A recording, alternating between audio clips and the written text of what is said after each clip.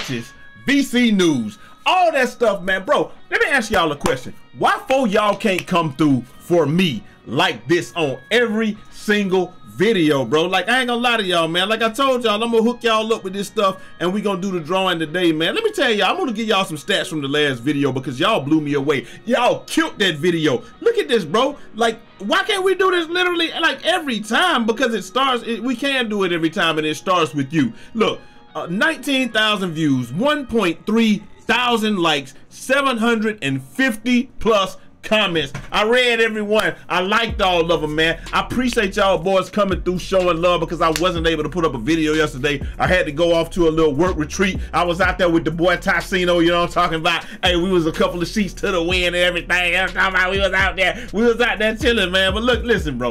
Listen. Let's keep that train going, bro. I want to keep this channel going. I want to keep everything going. I want to keep giving y'all VC, free VC, everything like that. Like I said, the drawing is Friday. This is the last video that you're gonna have to like in order to get entered in the drawing. If you haven't gone back, I'm gonna choose a random video from this week. It's probably gonna be that Starlito buttermilk raisin with randoms video that I'm gonna choose. So I'm giving you a hint right now. If you have not watched that video, go back, like the video, comment on the video, and pretty much every video this week because we're gonna choose a random one. But it's probably gonna be that Starlito buttermilk because that's the one that showed me who really rocks with your boy, man. Speaking of rocking with your boy, the hold on. I need you guys. I love you guys. Please, I need y'all, man. We need y'all to get closer to that also coveted 100K because they ain't rocking with your boy right now. But y'all are. I need y'all, man. Love each and every last one of y'all. Y'all like my second family, man. Y'all guys are the reason that I do this, that I'm here, and that I say every day, good afternoon! It ain't morning. Good afternoon! 2K. Hey, we gonna call this 2K daily, man. Update, man. Listen, bro.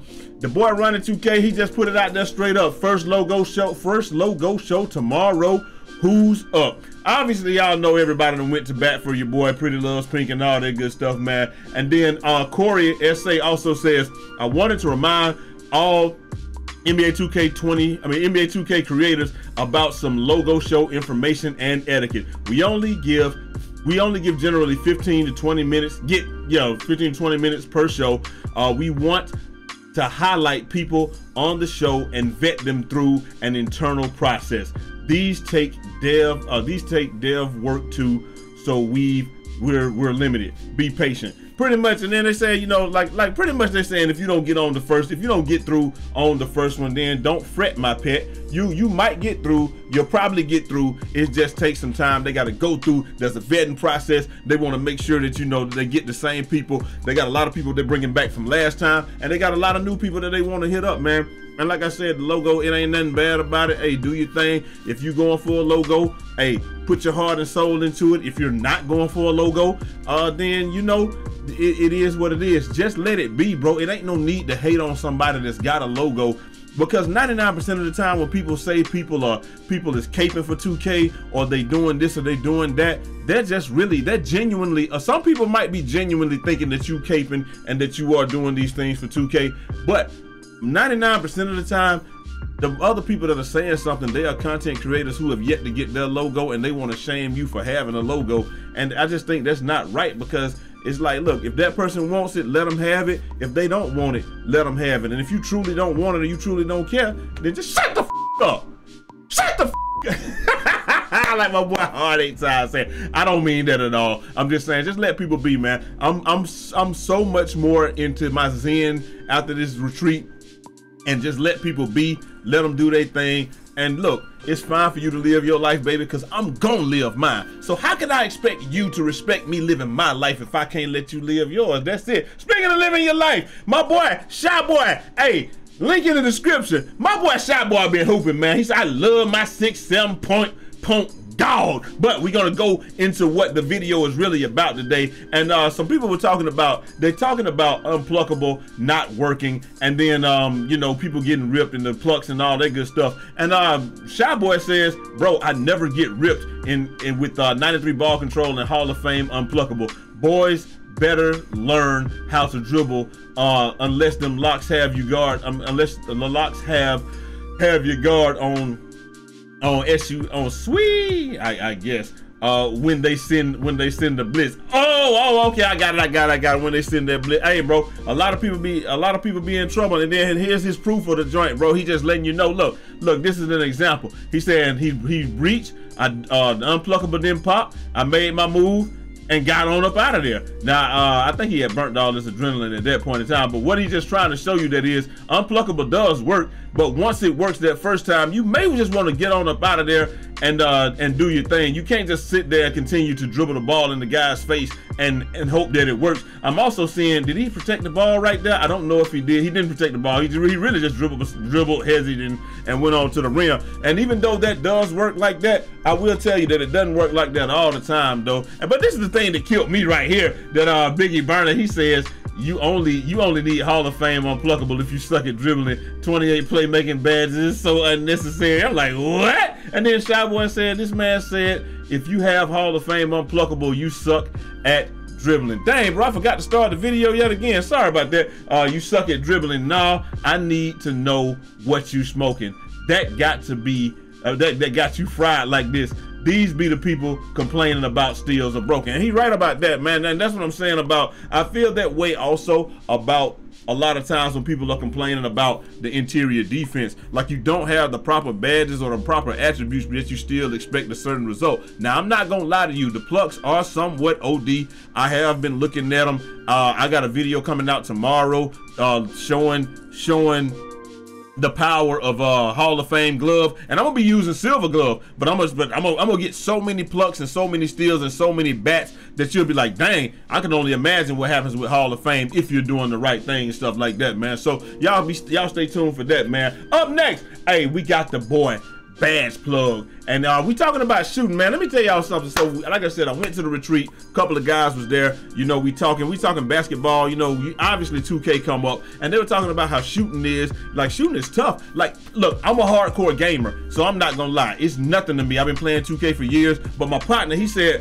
I just started back playing 2K this year. He said, I played in 21. I didn't play 22 because I didn't like the left, right. And then he's like, I come back in 23 and now I can't even shoot the ball. So one thing and then I was like, yo, you can't shoot the ball. What's going on? So that takes us into Badge Plug said, if you can't shoot an NBA 2K23, you have to blame yourself and get better. Proof in today's vid, you know, be ready. It's gonna be lit. And you know, it's gonna be fire. So he probably dropped that yesterday. But one thing I do want to tell y'all is, bro, I asked him, I said, so what jump shot you using, what base you using, and all that. He said, bro, I'm using the default. The default? The default? Bro, that thing got an F impact timing. He didn't know nothing about that. He's like, bro, I don't know. I just went out there and he's like, I'm scoring 40 points a game in my career, but I'm not able to, you know, I can't stop nothing. I can't hit no shots when I go to the rec and stuff. I'm like, bro, first off, you need a shot, and I'm gonna give you this shot. I told him what shot to use. I gave him the same James Harden shot that I'm doing. And I'm like, bro, you gotta use something else because you're not going to be able to be successful with that shot. And he was like, yo, I didn't know nothing about it. I never really made no jump shots. But anyway, the point of the fact is that you have to, you gotta be aware of these things. But at the same time, we gotta be aware of these things before we start blaming the game and start complaining.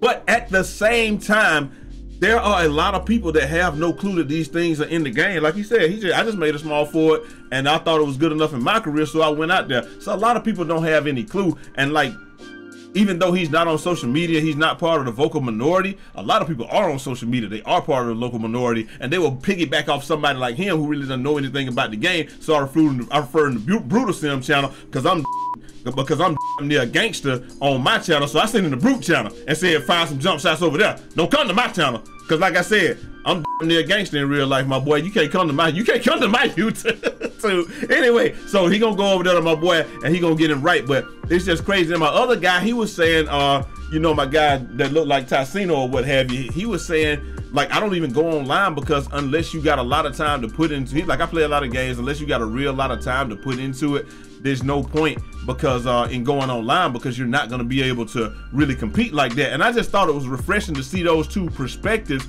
of people that really don't play the game like that. Those guys are really casual guys. And I'm like, yo, you think this is that? Now I have convinced both of them to come out to the park with me and we gonna play the game, and hopefully, you know what I'm saying, we gonna see how it goes. If they trash, they trash. If they not, they not. But they gonna make their characters, and we gonna come out. We might even make a series with that. If y'all want me to make a series with that, running with my work partners or something, let me know. We'll do that down in the comment section. But at the same time, then you got guys like Shady Mike Gamer. He says, so your shot timing changes based on how contested your jump shot is. I don't like that at all. You know, they did it because y'all had Zens, bro. That's why they did it. And it causes me a severe amount of misses, even with the slider adjustments. Yeah, I'm good. I'm good on the shot timing. For now, we will go full force ahead with real shooting percentages. Like, bruh, but you can't do that online though. Like you can't do that online. But like I said, I'm looking at this stuff and I'm trying to look at everything from a standpoint of people that don't play the game a whole lot. And it's just like, wow, they are really having a tough time. But they need to, like you said, but they don't go to YouTube. So like most of you guys, if you have a tough time, you're gonna come to my channel, come to YouTube, and you're gonna see. But what about the people that don't even care about YouTube? They don't even look. Bro, they probably having the toughest time of all. But it's just one of those things where if you don't practice a lot, if you don't play a lot, should you be good? I don't know, man. And then last but not least, we got the real Tony, the real Tony, and he's saying NBA 2K23 shot meter is a joke. Bring back the 2K10 and 13 gameplay with real shooting percentages, or bring back 16 and 17 shot meters. Now you got the 16 and 17 shot meters; those are in the game. So I don't know why. You know why we having issues with that. But if you need a jump shot, my boy T Mills, aka the Instant Burner, he done dropped down one right there. Best green light jump shot for all bills. There you go, right there. Link down in the description. Check it out, boy. And he got that hey ass dude that's back in the comment section talking trash about everything. But like I said, man, and then like last but not least, we got MVP Amazing. He says shooting is the skill gap in 2K23, and that is a fact. That's one of the skill gaps, man. A lot of people just don't know how to do it. Huncho, he says, he comes and says NBA 2K23 is f***ing me off with the new shooting method. Like I said, bro, we are not having issues with it, but I do want to highlight that some people are having issues with it. But they, and obviously these people are on social media, so I don't know why they complaining, because they can go to youtube.com/JEazy and get the most premium jump shots. Maybe that's what I'm gonna start doing. I'm gonna go down there and we're gonna test this out. I'm gonna go find people that are having issues with shooting, and I'm gonna tag my video under all of them and see what that happens with that, and we gonna see how they go. Anyway, up next, last but not least, bro, community clips. Hey, we got the boy Laker fan. Here you go, going to that. Oh, I thought he was going to the rim. He pulled. Oh, spin the night out. Wow, baby, he died like he like a dead bird. Look at this. Oh, with the shot contest. Okay, get it. Throw that thing down court. Man, why would you run out, spend the night on it, come back, and with the step back right out, baby? Hey, I ain't gonna lie, man. That was tough, Lakers. That's tough right there, my boy. I ain't gonna lie. That might be top 2, man. It really might be top 2 for the day. Up next, we got another one for y'all, man. Here we go. All right, let me see. He coming through flexing. What you gonna do about it, flexing? Look at that. They go there. This the one where he said they got a reach off going, bro. Like, look at this, bro. This is somewhat ridiculous, bro. I'm not gonna lie. He's like, they got a reach off going, and this is just talking about how easy it is if you got the high stealing to get the ball. Let me get that. Let me get it back, pass it, get the rock.